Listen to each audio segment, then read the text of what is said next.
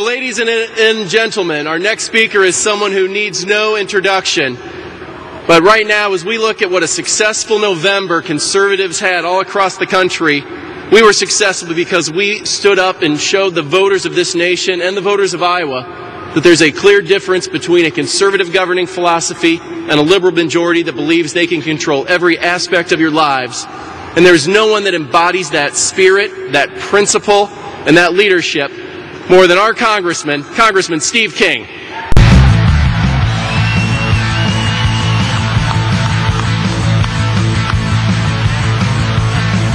stuff. Thank you. Thank you all very, very much. You're a great crowd today. You're a big crowd today. There's still cars coming in the parking lot. It looks out there about like Iowa State, Iowa here instead of the straw poll. You're sending a message to America. That message to America is that we have the first chance to be able to give a boost to some candidates and give a recommendation to the rest of the country. This matters, this first in the nation straw poll that we have. It matters for a lot of reasons, but the straw poll is tied to the caucus. If the straw poll is effective, and it is, and you're making it effective today, that means the caucus will also be effective. If we ever lost first in the nation caucus, then it would be down to every man or every woman wouldn't have an opportunity to be President of the United States again.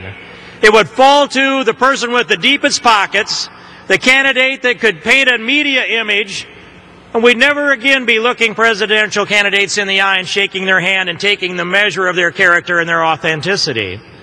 This is important. When I was a young boy, I remember asking my father, "Dad, could you be president?" And he thought a little bit and he looked at me and he said, "I suppose if I wanted to be." I want that always to be the case.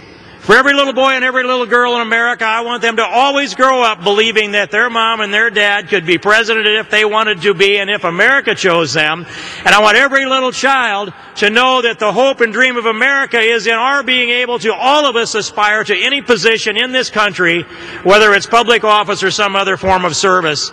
This straw poll today embodies that dream for every American. Thank you for all you're doing to make it count today.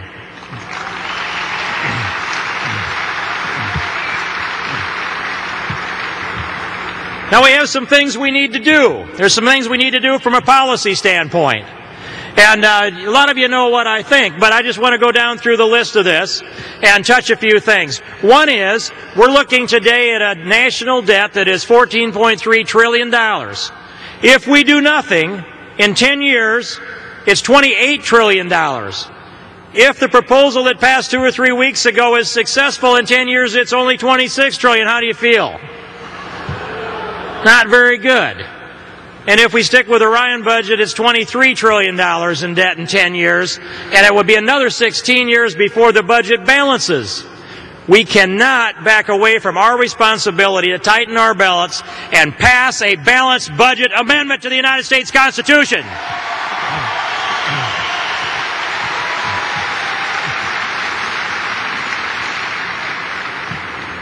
And while we're doing that, we need to put some other pieces in place. One is we've got to get this economy on the move again. Now, I will tell you that the markets are closed today and they'll be closed tomorrow. But I can tell you how we can get those markets to jump up 1,000 points at the opening bell on Monday. Now I know I have your attention. Here's how this works. The President of the United States needs to set up his podium out there on the south lawn of the White House, and I'll type it into the teleprompter for him.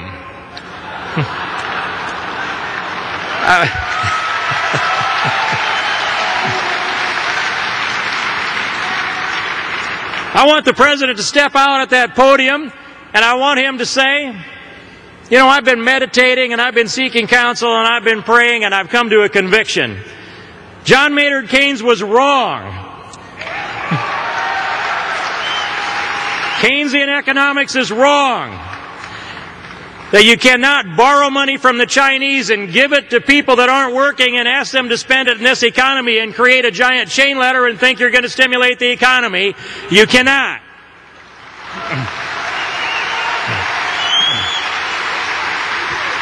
I want President Obama to say that John Maynard Keynes was wrong, Milton Friedman was right, Adam Smith was right.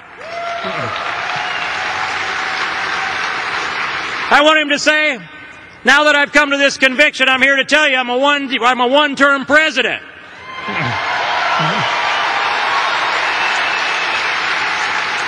Now you know how the markets will jump up 1,000 points on Monday, and if he does that, they'll jump up more than that if he would say, I'm going to embrace and endorse the Republican nominee because that's the free market, freedom, and liberty party. More than 30 years ago, Ronald Reagan asked this question of America. And it was this: are you better off today than you were 4 years ago? And the answer, of course, was no. We sent Jimmy Carter home, and we elected the greatest president of the 20th century, Ronald Reagan.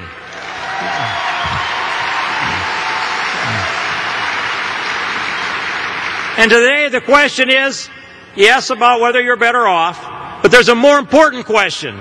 There's something more precious to us, and that's our freedom and our liberty. And I will ask you, do you have more freedom today than you had when Obama was inaugurated? Do you have more liberty today? No. Do we have more prosperity today?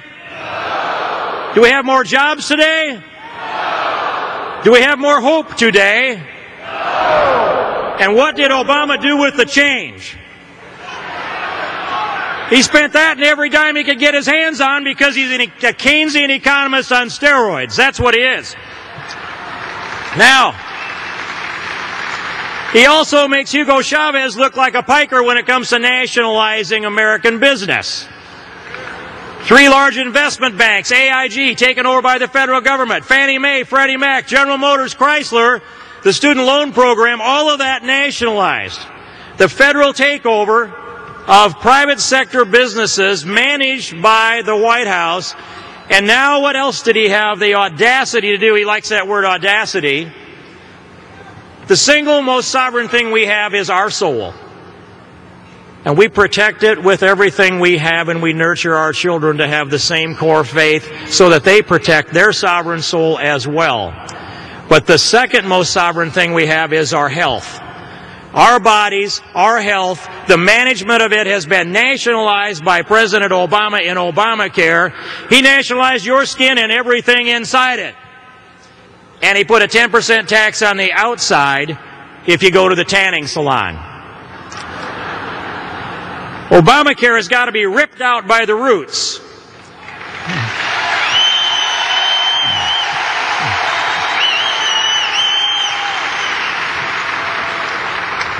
Obamacare is a malignant tumor in our culture, in our society, and our civilization. It's got to be ripped out of the roots so there's no vestige of it left behind, not one particle of DNA of Obamacare left behind, because if we leave it, it will grow, it will regenerate, it will metastasize as this tumor is now, and it feeds on your freedom and liberty. Obamacare has got to go.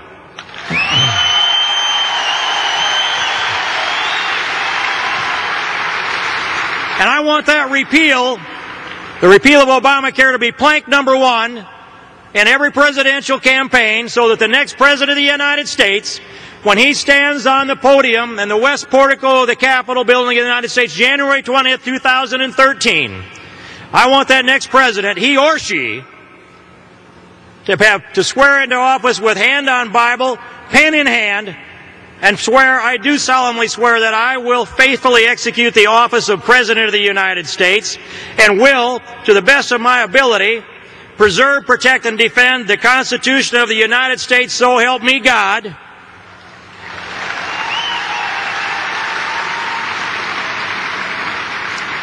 And before the next president shakes hands with Chief Justice Roberts, I want him to sign the repeal of Obamacare right there at the inauguration ceremony, January 20th, 2013.